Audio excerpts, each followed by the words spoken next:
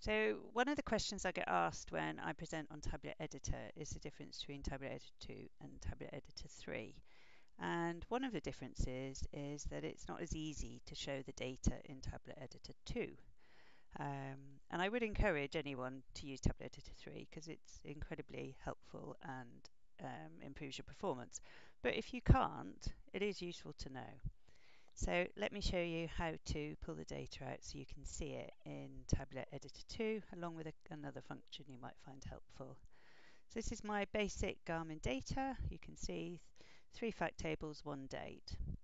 And I have pulled it into Tabular Editor 2 using this button where I've attached to my Garmin data. So within my Garmin data, I've got my, let's just pull them up. I've got my 3 fact tables and I've got my measures. And what's quite useful I find is to be able to use the filter button in Tabular Editor 3 to filter in on a specific thing, whether it's a table, an object, or such as a measure or a column. And how you can do that in Tabular Editor 2 is in this little button here, this filter button, you can type the colon object type equals column, and then when you press the enter key, you'll show all of the columns. So if we wanted to see the measures and type in measure, then we can see all of our measures, and we can even use RegEx to make it more specific. So here we can pull object type equals column and regex equals match. So you can see that's there. So you've got the comma, the colon, sorry, the object type equals column and regex equals match. So that's quite handy. And as I promised you, you might want to actually see, so you can see there, we've got the different dates. Once we press enter, it changes from the measures to show me a date with a column. And then to get rid of it, you press delete and you've got your measures back.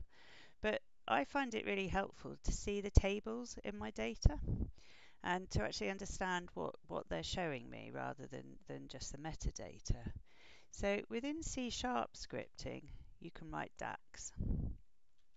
So this is a little bit of DAX that I've written with a little bit of help. So it's basically showing us, this is our var table name. So we've got var table name, and that's saying for the selected table, so whichever table we select. And then the result is evaluate the DAX. Now the interesting thing is here, it will evaluate any of the DAX that you put in. But in this case, I'm just saying top n, so I want the first 20 rows in my selected variable table name. So you can see the way that it's written there, and you just have to copy that and paste it in. And to put the DAX in, you put the speech marks there and the speech marks there. And this dash is basically if this has got a space or something in it, so it excuses the wildcards. Then you have your semicolon to close it after you've closed it, and then the result, you're asking it to put the output out. So if I press escape and I click on this and then I click play, what it does is it shows me the first 20 rows of my table.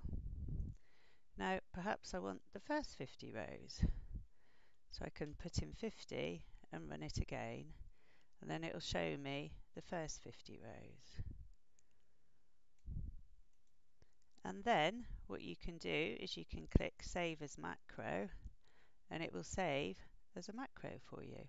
So you could call it show data, and all of your macros are then saved to this folder. So that's a handy hint for you, and I hope it helps.